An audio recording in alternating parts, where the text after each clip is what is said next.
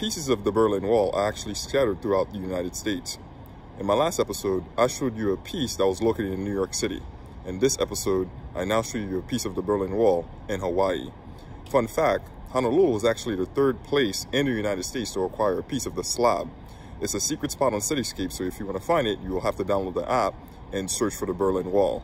Another thing, there's a 9/11 memorial which you have to find, but I'm not going to show you where it is.